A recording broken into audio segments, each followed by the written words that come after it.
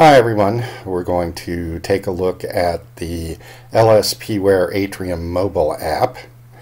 It's available on the Google Play Store, the Amazon App Store for Kindle, and of course on the Apple App Store for iPhone. You can download these and install on your mobile device, but you will not be able to use this system until you have been authorized by your Atrium admin. The first thing to do is to log in, and this is the same login as you would use for the interpreter portal.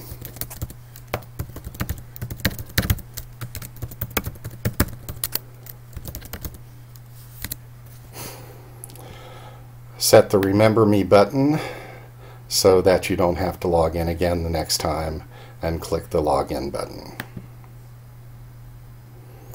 And what appears next on screen are the current jobs that you have been assigned to. Any jobs that are today will actually appear in red, so it's easy to find them. The basic details of the job show in this view, but if you'd like additional details, and that would be all the details that would be available on the interpreter portal, just click that record and the details that are available will show, including an address which you can look up on Google Maps by clicking that address.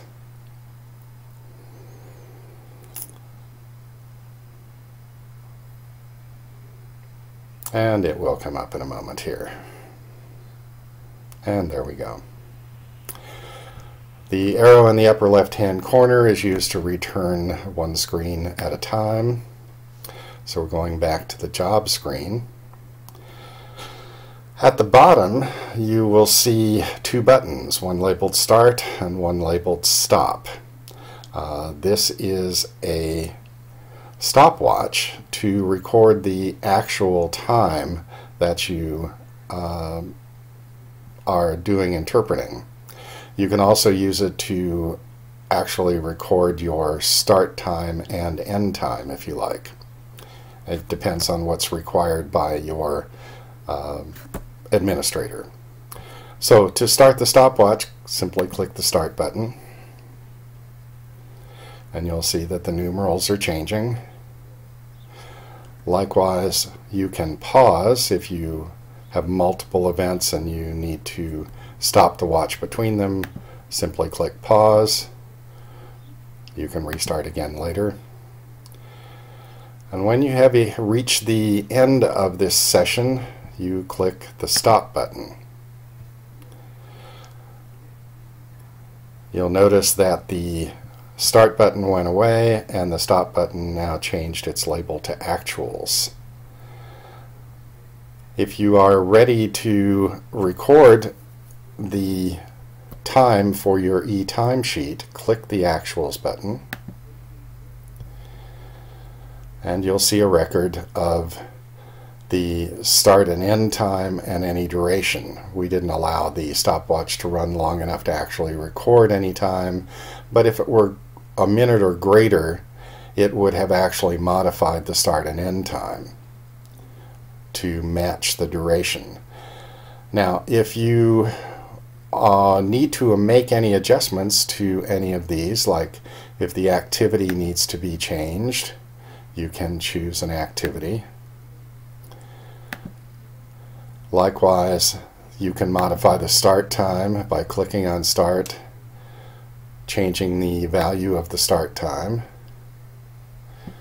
We'll say you started 5 minutes later than scheduled.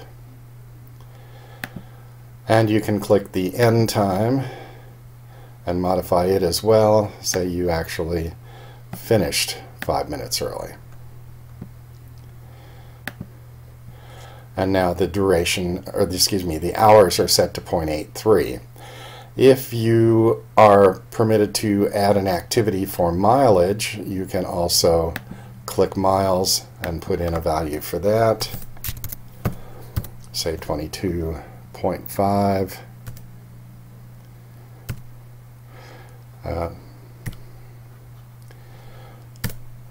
Only integer values are allowed. And then finally, any notes for the visit you can add in this field.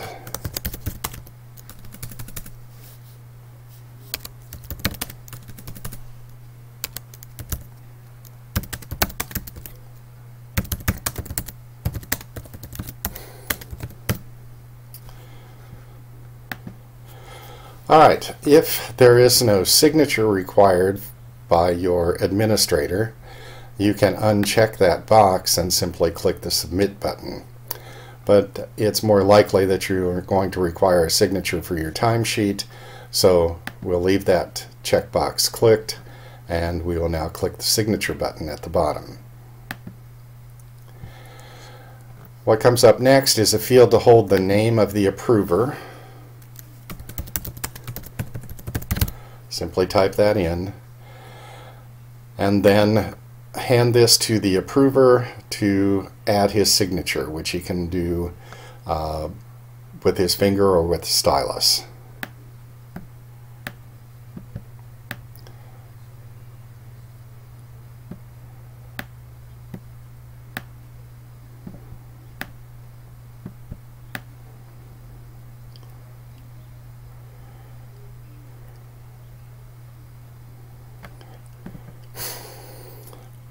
Now, if that signature is not acceptable to the approver, then he can simply click the X and start over again.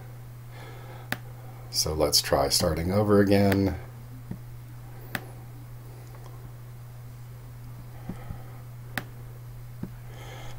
And we'll simply accept that as a signature.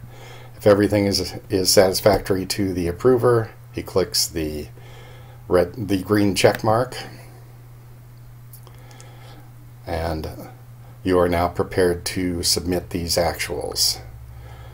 This is job number 1227, and once you submit the actuals, this information will be added to the activity, or as an activity on the interpretation request, and the signature and date and time of approval will appear. So we will submit actuals now. And you'll notice that we've gone back to the list of open jobs, and that job no longer appears since you are not able to edit it hereafter. Thanks very much. If you have any questions, be sure to contact your Atrium admin.